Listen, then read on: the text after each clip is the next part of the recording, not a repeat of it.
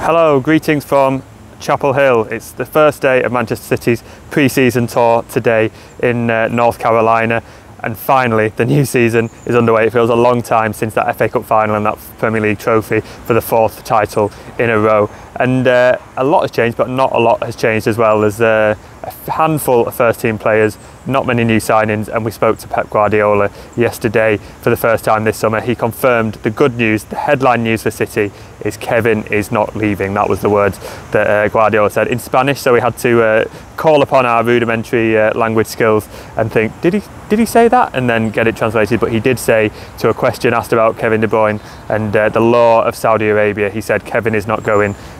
He didn't say that other players wouldn't leave. He said that, you know, some players may come to City in the next few weeks and say they want to go, in which case City will have that conversation. They'll talk to those players and they will deal with it and potentially get new signings, and they have the scope to do that. But he also said there's probably not going to be many other additions on top of Savinho, who he called I think devastating in one-on-one situations and can play on the right, the left, in the middle, and is a different option to the current wing options that City have. He talked up Savinho's ability to play on both sides. He says only really Jeremy Doku can do that, and all the other players City have are sort of tied to one wing rather than the other. So that could hint at the plans for Savinho. It was quite an interesting press conference from Guardiola. He started by saying he needed the rest. He was quite happy to have had his rest over the summer, and now he's all back and refreshed and ready to attack the season. The question in that instance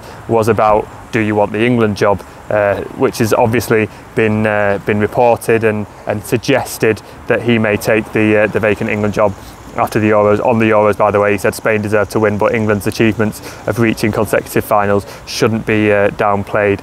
But no, he said in relation to his future, it wasn't a definitive, I'm going to stay, I'm not going to stay. It wasn't that kind of question, but he did say he's happy here, he's ready for the season, he's excited for the season.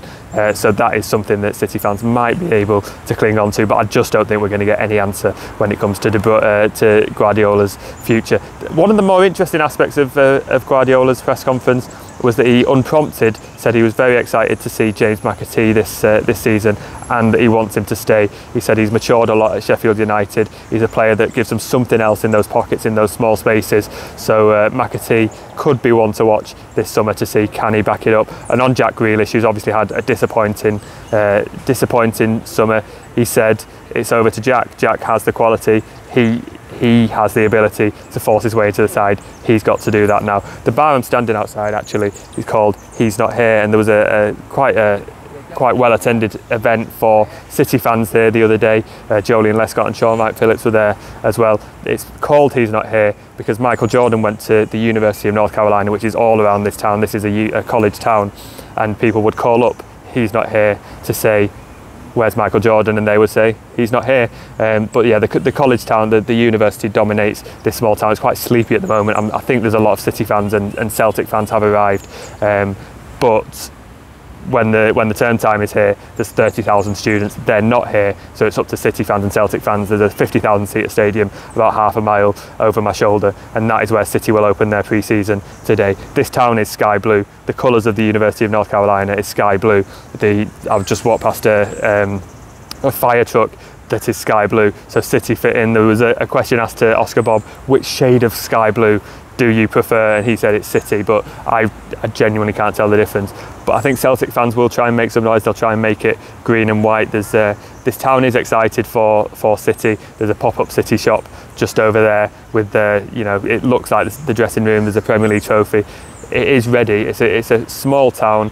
When they get to New York and Orlando, it will be a completely different feel. But North Carolina has been good to City. There was thousands of fans at the training yesterday. A lot of excitement. They were singing happy birthday to Erling Haaland. This town is ready for a game, and I think everyone is ready to see what City are going to look like. It's not a full City squad because, as Guardiola said, 85% of the players are all from the academy, but City are going to be playing. Jack Grealish, Erling Haaland and co are going to be playing, and you can follow it all on the Manchester Evening News throughout the early hours of the morning in the UK. But all the reaction you will get from Chapel Hill and back in Manchester, and then on to New York.